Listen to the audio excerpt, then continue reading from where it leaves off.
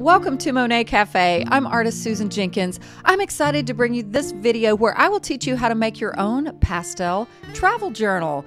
And I will also be giving you a step-by-step, real-time, all raw footage of me creating this painting here. I'm going to share with you different ways you can make a travel journal and also ways to protect them. So lots of fun in store in this lesson, and here we go. But first, would you take a moment to like this video, subscribe to my channel if you haven't already, and click the bell icon. That'll notify you of any new videos that I create. If you have enjoyed many of the free lessons that I have here on my YouTube channel, would you consider becoming a patron? It's only $5 a month. It keeps me able to do this, and I am so grateful for all of the support. Plus, you get extra goodies. I've made travel journals from many different types of surfaces. I recently shared this video. I was excited about this Canson XL Sand Grain. I wanted to mention quickly that in that video, I mentioned it on Amazon. Each pad was $21. Well, because of my subscribers, you guys shared with me that you can find it for about $8 on dickblick.com. When choosing surfaces to make a travel notebook for pastel painting, I love to use books that have a spiral binding. It makes it so much easier just to turn the pages. Now, sometimes I will paint directly on the pages depending on the type of surface, and I protect the pages with tracing paper, just regular tracing paper. This is a pad I get from Dick Blick, and I cut it to size and adhere it with some artist tape. Now, sometimes I like to make more of a sanded surface. The technique I'll be showing you very soon is one that could be used in a watercolor notebook or even on this Canson XL Sand Grain, which I found was water-friendly enough to do this method in this notebook. These are some of the paintings that I did recently when I was traveling with my husband and my middle son and his wife. And I think of these as more like studies and fun. You could also make notes on the back of each page as to where you were and what motivated you. And it's just such a nice little thing to have to remember some of your special moments in life. First, I'm going to show you my technique for creating my own sanded surface on this Canson Sand Grain. Now, it's called Sand Grain, but it's not a sanded surface. It literally just has kind of a texture of sand. So I like to add the clear gesso to give me a little bit more of that textural sanded surface where you can get more layers. But as I so often do, I don't like really working on a white or in this case a cream colored surface. So I often will just tone my surface one color. Sometimes I'll do an underpainting with the basic big shapes of whatever the subject matter is. But I find this is just so easy. So what I'm doing is I'm just laying down some pastel and I'm liquefying it. Many don't realize that when you wet soft pastels, they become like paint and you can literally paint with them. And while this particular surface isn't really advertised as water friendly, I found it worked for these purposes just fine. I'm anxious, so I like to blow dry my pages. This blue didn't come out as vibrant as I had hoped, but you'll see me do a few other pages. I'll speed up this process after I show you it in real time. And the pages can curl a little bit with this process. This will also happen with watercolor paper if you choose that. But I have found that, well, there's one trick you can do. You can actually wet the back of the paper with water and blow it dry, and it kind of flattens it out. But I've found that when you close the notebook and keep it closed over time, all of my pages really flatten out quite nicely. And now let's talk about this product, Liquitex Clear Gesso, that has some grit or texture to it. It has little bits of almost like sand in it. And make sure you use the clear gesso, and we're going to coat it on these colored pages. I'm going to use a foam brush to coat it with, but you could use a paintbrush too. Let me show you very quickly why I use the clear gesso versus regular gesso. Pardon my hands moving. This was from a different video clip and I'm doing a voiceover. So this is the clear and this is the regular gesso. Regular gesso is white and you would just totally cover up all that beautiful color you just laid down. And the regular gesso does not have the sanded texture. I had somebody say they thought it did and I checked it and it does not. And now on all of the pages that I have toned with colors I've chosen, I am going to add the clear gesso. I've just put it in a little styrofoam plate to the left of me there, but eventually I started just squeezing it onto all of the pages. So I just kind of rinsed out my foam brush a little bit, squeezed out the water, and I'm just making a smooth application.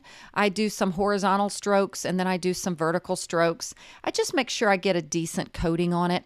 I've had people ask me if doing one coat, letting it dry, and doing a second coat of clear gesso gives you more texture.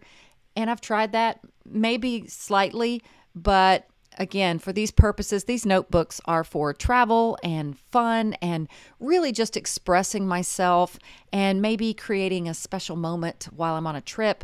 So one coat is just fine.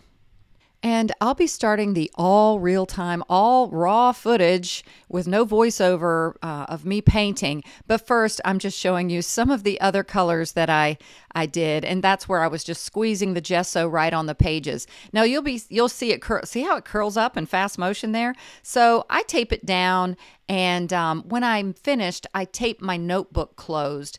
And like I said, once it's dried and flattened out, it pretty much stays flat. Let me give you a little bit of a backstory. I was literally doing this minutes before we were scheduled to leave to go on this little camping trip with my son and his wife. My husband was in the shower, and when he's ready to go, he's ready to go. So I was frantically packing up my supplies. Took a few pastel sets that I just taped up so they wouldn't open. And I also wanted to recommend, I like this little bamboo holder. I got it from IKEA, and it's called Vivalla, V-I-V-A-L-L-A. And it's just such a versatile little bamboo stand. I use it for my iPad, like you can see here. I use it just to sit on the counter, but it's also neat that you can hang it over, like a bar in this kitchen. You can hang it over your easel, you know, like your backing board. And it's just so versatile. The great thing is it's very affordable. Look at that. It's only $12.99. And I will use this little stand with a piece of foam core board as a support for my painting surface. I also will take my iPad, and now I'm packing up a few more pastels. I was like, I don't have enough pinks and purples and some of those little new pastels for fine grasses. So I literally just wrapped them up in a paper towel really snugly, and then I taped them up with artist tape. It's the first time I ever tried this. Now, I wouldn't recommend this if you were going on a long trip or whatever, but we were just going in our little conversion van, and I knew I could keep my bag really safe. And by the way, I did get everything ready by the time my husband was ready to go. But now I'm going to give you the raw, real footage of a painting that I did prior to leaving. I was testing this method out, and it worked great. For the rest of this, I'm only speeding up this section so you guys don't have to watch me do the whole process again. I don't know why. I just thought a purple underpainting would be nice. You can see there how it curled. I wet the back and see how it flattened out. Now I'm adding the gesso and I'm ready to go. So enjoy this real-time, very raw painting demonstration. All right, so there's not much to this composition. Let me get a charcoal pencil to just give you an idea. This is just a light Derwent charcoal pencil. I like using charcoal because it's similar to the pastel product. You know what? I've been liking recently to mark me off a little area rather than going to the edges. And this is a nice wide landscape. So I'm just gonna go like to here on the edges and like right about in here. How about that? Okay, so we've got about a third of the way down. That's gonna bother me. About a third of the way down is the horizon line. Yep, pretty much that, okay? And we've got a nice, I love this flower peeking up here, but it's a little too much in the center. I gotta figure out a better spot for that. I think I'll put that right there. I've got a tree line back here, and I find that tree lines, I don't like them rounded. I like them a little more geometrical. Now I'm gonna cover this up with pastel. It looks like we've got some trees that are a little closer here. I also like giving levels. This is gonna be my trees that are closest, okay? The next one they're further away. They don't necessarily have to be lighter. Often that's a little technique or strategy. I don't want them the same shape as this, so let's do something a little different, okay? And then let's give a little gap. I always like to have a little gap, and sometimes have the trees leaning in.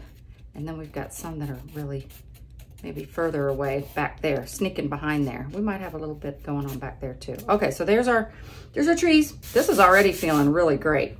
And, you know, really, the rest is all just putting in some big shapes. Oh, I'm thinking this is going to do quite well because I've done this with the gesso before. And look, this paper did great with the gesso. It's really nice. All right, so let's see. I'm gonna go, I just grabbed a couple of sets. This is the Sennelier 40 half stick set. This is the Jack Richardson landscape set. And I see the darkest dark that I have in this, well, this one has black and a really dark green. I don't normally like using black, although I did in the last, on the gray paper of this. I limited myself to just a few pastels and I was forced to use black and it came out okay. So I think I'm gonna use this for the tree line, and it's often good, you know, I might tape that down so that I'm not wrestling with it the whole time. I have my artist tape here, and I hope I have this in the frame. I'm gonna move it up a little bit. That's one thing that you have to do when you're making videos. You have to make sure people can see what you're doing. And I have done it the wrong way so many times. All right, that should help that right there. I'll keep it nice and taut. All right, so what I'm gonna do is I'm not even worrying about getting these in perfectly, because I'm gonna come back later with the sky, and I'm gonna carve the shapes into the trees. So there's a few trees right there. That's all we need. And then I've got my other, I'm gonna go ahead and put these in. I'm not pressing quite as hard. I'm gonna go ahead and put these in, and I'm gonna give them different values to make them look further away later. Now I'm gonna get this in here. I'm kind of lifting up on my pastel a little bit so that it's not getting the whole thing, but it's okay if some of it gets on the paper. And then we've got some distant trees back in here. I'm gonna sneak some in here and maybe here to look further away. I think I'm gonna raise these up a little bit too, so they're just going out of the frame there, okay? So now I think I'm gonna get in a base of stuff before I get on any color. We've got this foreground area is really light green, and I like that. I have a tendency to go too dark, so I'm gonna just be very gentle. I'm looking, there are some darks in the grasses back here. I like to lay down the darks first. It gives me a little guide, a little roadmap, a little value study to go by, and then I can add in the other colors. I want to keep, when I work on this paper, I want to try to keep things very fast, very simple, and very loose. I also have a tendency to overwork things a lot, so we're just gonna keep it simple. All right, so now I've recently been enjoying using the Pan Pastel blending tools. I love the people at Pan Pastels.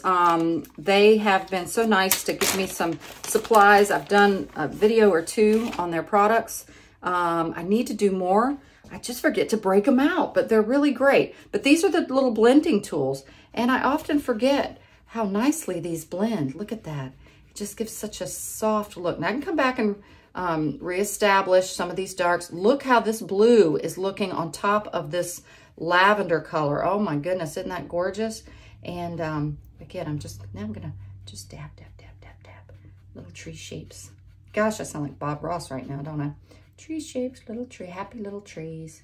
And again, I wanted this a little different shape kind of coming in, and then we'll sneak those in with some different values back there. So there we've got some tree shapes. And now I can go ahead and start blending in some of these dark shapes in here. We're just kind of giving an idea of these grasses. I've got some really light greens that are going to be in here. I normally like to do a little bit of a trail. I'm trying to think, probably something a little bit like this. I don't want my paintings to always be cliche, so I don't want to do this all the time, but it's kind of a nice theme. It pulls the viewer's eye in to the painting and helps to establish a strong composition. So there we go. There's that. And maybe a little bit of some grass. I use this often when I'm blending and I've got just a little bit left on my whatever tool I'm using. This is the nice area for light right there. I go ahead and use it to my advantage and sneak it in some other places. All right, so there we go. And I will lighten this up. I think I do want to add a little bit more of that, like this coming around here, a little bit of darker right in here.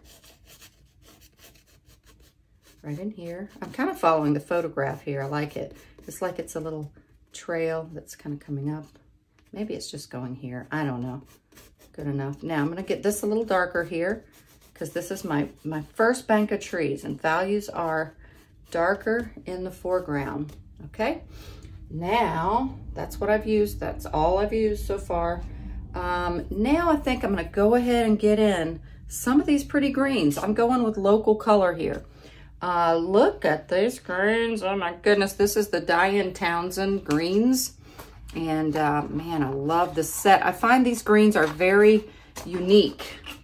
Well, that's it. T6, 12 greens.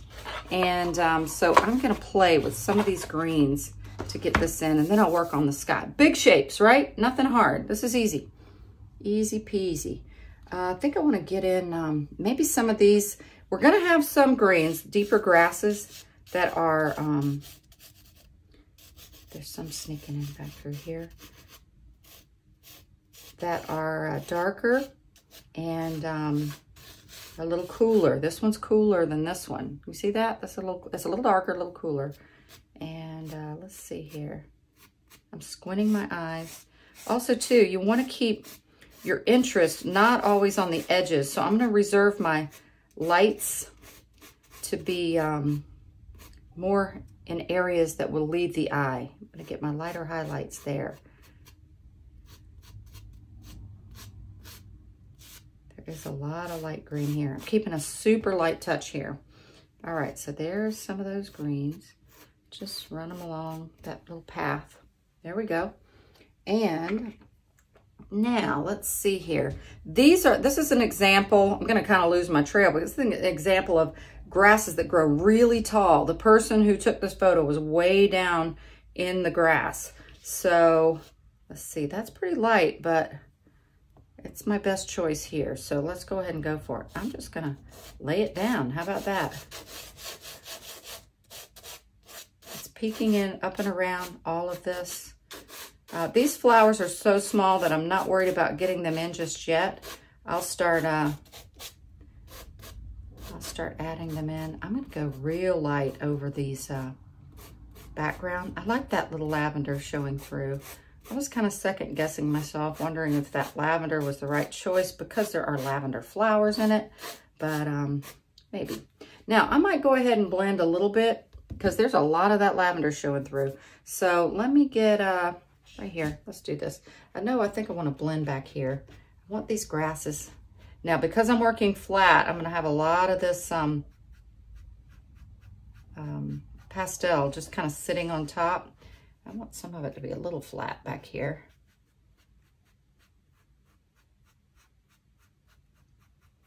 But I wanted it to soften up and not quite show all of that lavender. I'm going to have to go, see how my dark color is getting here? That's because I'm working flat. If you're working on an elevated surface, which is what I prefer, then you won't have to worry about that. However, I find my filming is better for you guys when I work flat. So often I have to just go take out my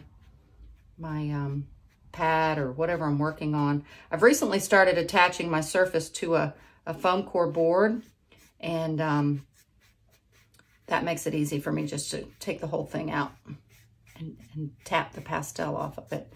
Alrighty, there we go. It does make it a little harder on me, but oh well, it helps you guys, so there you go. All right, so now I gotta take it out, dump it off, and I'll be back. All right, I'm back. Let me taper down. Then I'm gonna wipe my hands off. Now, I don't like to do a lot of blending with my fingers, but I don't like all that directional stuff, so I'm just gonna soften it up like that. All right, so now I'm gonna get some of this dark green here. This is from the Sennelier set. Oh, see that? Isn't that pretty? I'm adding, this is my trees that are closest. I'm gonna probably make those a little further away. So I'm just adding some greens in there, like that. I'll add some highlights of greens to that as well. And I think that's it for that green, other than maybe sneaking in a little bit of it. That is really dark, isn't it? But it's okay. It'll blend in when I add some of those other grasses on top. And it's nice and warm. That is such a nice warm green. I like it. Okay.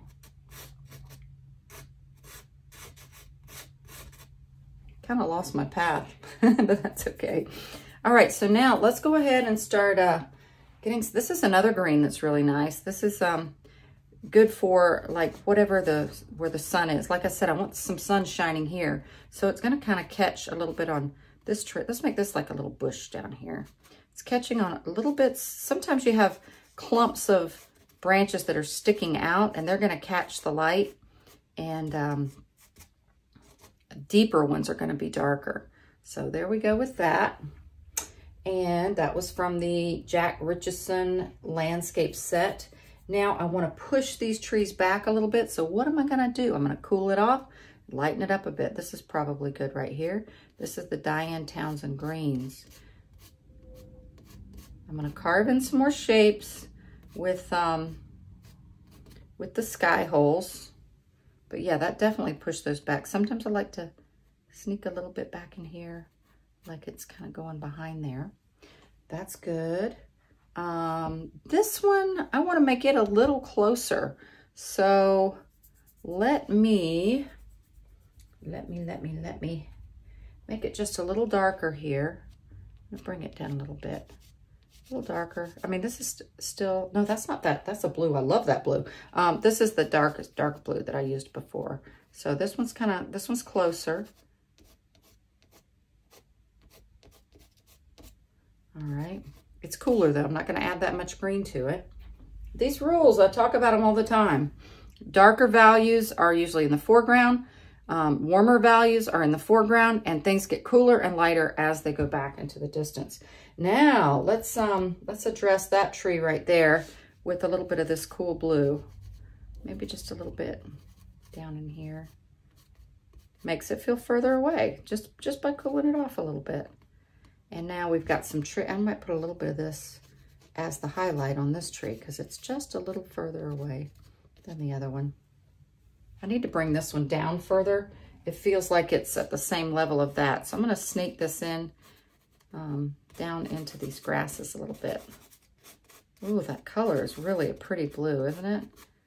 Okay, now let's add a little bit more of this green in a little bit of areas. Then we'll let the grasses kind of just pop up over everything.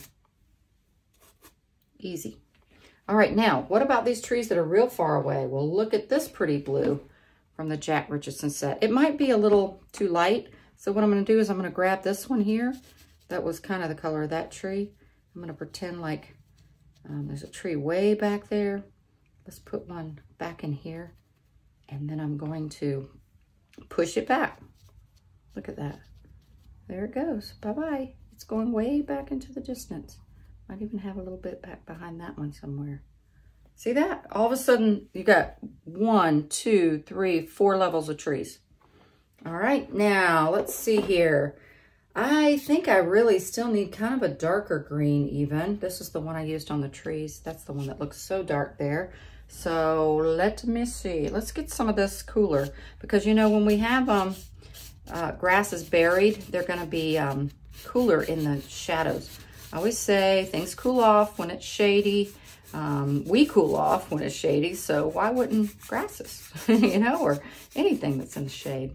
I'm putting down a little bit more of this in here because I'm going to layer some of those greens on top of it. Pull some of this down. And then I'm going to layer light greens on top of this with flowers. There we go. And I'm getting also too to where I'm getting a little more pastel dust on here, but that's okay. All right, let me go ahead before I get too crazy and get some of the sky. And this sky is such a pretty blue. It's almost like a periwinkle blue. So I've got a few colors that might work. This is the blue I used for the trees. I'm gonna go ahead and get this in up high. Colors in a sky are darker in the heavens and then they, like, think of it as up in space. And then they get lighter as they come down to earth because we got the sun lighting our earth. I'm gonna let some of this purple just peek through. Look at that. I'm liking this underpainting choice. And I'm going really light here. I'm gonna add some lighter of this, but I'm gonna do it just right here. I'm leaving this loose, loose, loose, loose. That's what I want you to do. If you get this paper, force yourself to say, this is my loose and impressionistic paper choice or pad, so that you know that it's mixing with some of that other color and making an interesting color. Look at it, it looks minty. That's okay, because you know, colors, they get warmer as they get down to the horizon. So they get lighter and they get warmer. So that's kind of fun. I don't want to overdo this light because I like the idea of it just being isolated, not everywhere. If it's everywhere, it's nowhere. I think the first artist I heard say that was Marla Baguetta.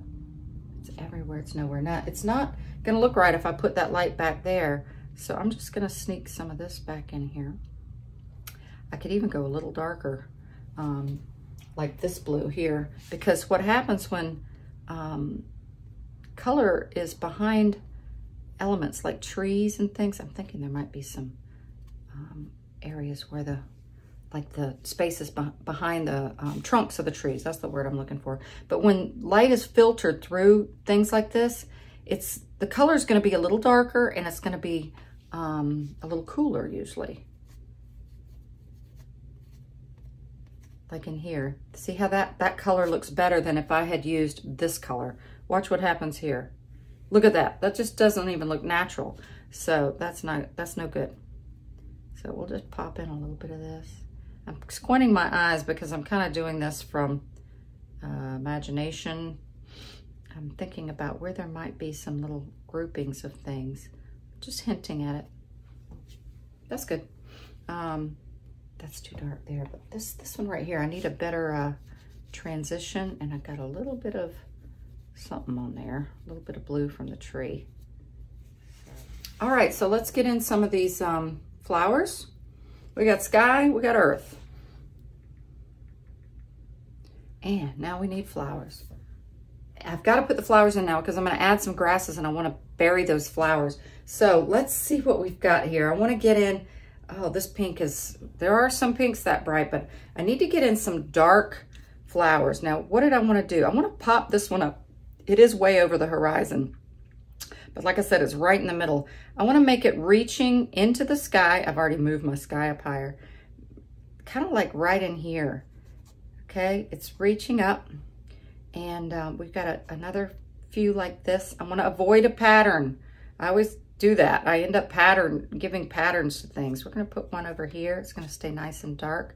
Things usually have this little musical, lyrical kind of rhythm to flowers and things. Let's make one kind of bigger here. Gotta avoid a pattern. This one, I need to make it closer. I'm gonna make it darker too. And turn your flowers in different directions. There we go. I'm getting a little rhythm going there. And I need kind of like a dark purple, not quite like an eggplant purple, but let's see what I can find. Oh, these purples from the Terry Ludwig dark set. Oh my goodness, they're so gorgeous. So gorgeous. Okay, so I'm gonna get some of that in there. When we get darks in, it allows there to be contrast with the color contrast. Okay, so that's from the Terry Ludwig dark. I'm gonna go a little lighter with maybe this one here. Believe it or not, that's a little lighter. I'm gonna put a little bit here on this one. And then I'll add pink on top of it. Okay, so we've got some other little pink flowers, some of them going off in different directions. Now, I'm gonna keep mine that are the main focal point kind of in here, and then I'm going to lighten my touch and bring a few of them. They're gonna get much lighter over the tops of the trees there. Now we do have some flowers in here that are kind of large. They're buried though, and they've got that fuzzy look like you do with the when you set your aperture on a camera to make it all fuzzy. Okay, there's that. Now these are going to be a lot lighter, so I don't want to use those anymore. Okay, I want some pinks that are kind of neutral. I want some that are kind of bright, and I want some that are just lighter. And so let's give those a try. So this one right here, I think is going to be good for some of these petals. And we don't have to spell everything out with this. I'm losing a little bit of layering ability already, but that's okay. This one I want dark enough because it's contrasting to the sky.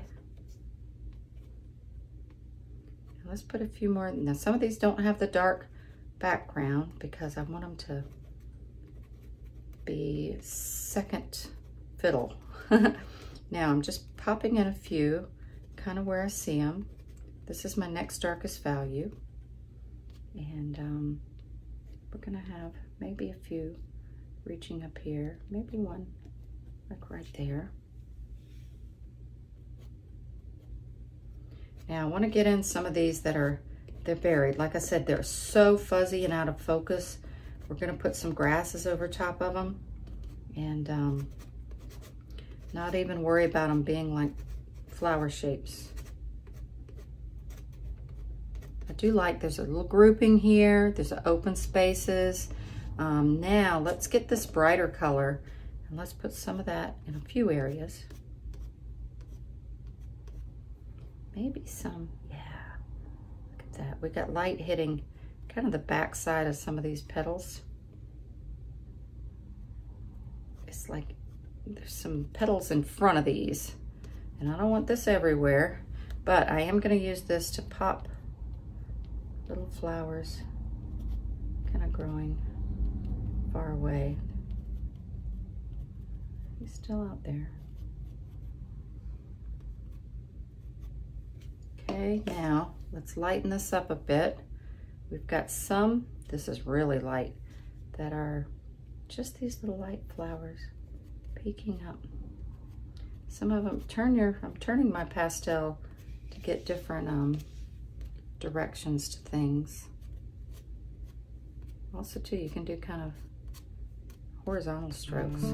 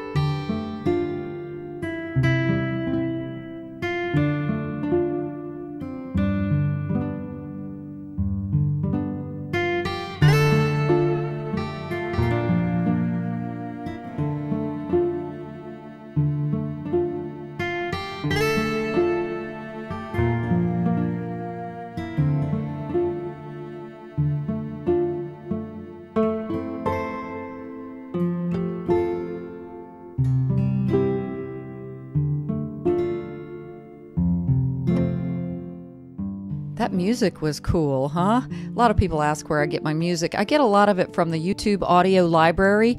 It guarantees that I use music that doesn't have a copyright. So I thought that was really relaxing. I'm adding a few more of the deeper shadows just in little areas. I want to give the feeling of deep grasses. And I love this blue. I'll often do this towards the end of a painting. I'll find kind of a punchy color for some background trees. We know that things cool off in the distance. And I also like to incorporate it in other areas. Almost always, if I have a color that's kind of like an accent color, I'll find some strategic places to place it so that it makes a harmony for the painting as a whole. And I'm just kind of scumbling it across some of the tops of the other trees. I really enjoyed this experience. This was so relaxing for me. I think that's why I quit talking during part of it. I was just kind of getting into it. Now, these are Prismacolor New Pastels. They're spelled N-U pastels, not N-E-W. And I like to turn them kind of on their edge. They're nice little rectangular shapes. And I try to give a gestural line. We're talking a lot about gesture in my Patreon group. And I feel that's really one of the keys to having things look artistic. Things in nature are gestural. They have that liveliness to them. I also try to make my strokes for grasses varying direction. You don't want them all in the same direction, and you want them to be broken lines often, different thicknesses. So keep those things in mind. You try to really avoid things all being very samey. That's why I was talking about resisting the tendency we have to create patterns. That's going to make your art look a little bit more amateurish. If all of your flowers have a similar pattern, they're positioned the same, they're like a pattern distance apart.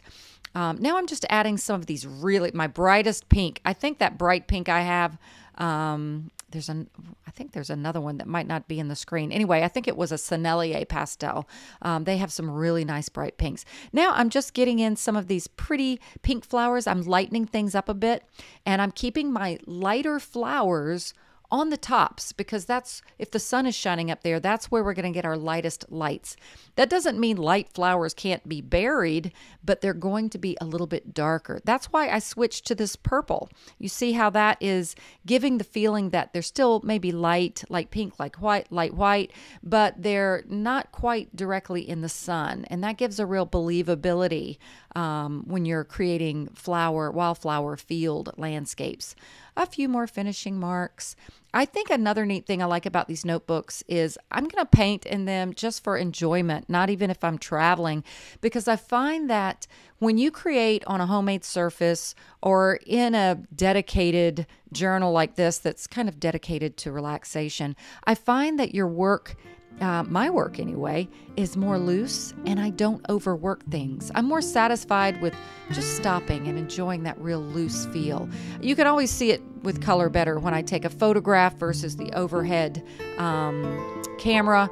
So, and again, I did the same paper with no clear gesso coating, no color on the background. I used this particular journal because it was a gray tone rather than cream. It's the XL Sand Grain Gray, I think it's called, surface. You definitely don't get as much layering when you work on just the plain paper alone, but I still enjoy this process.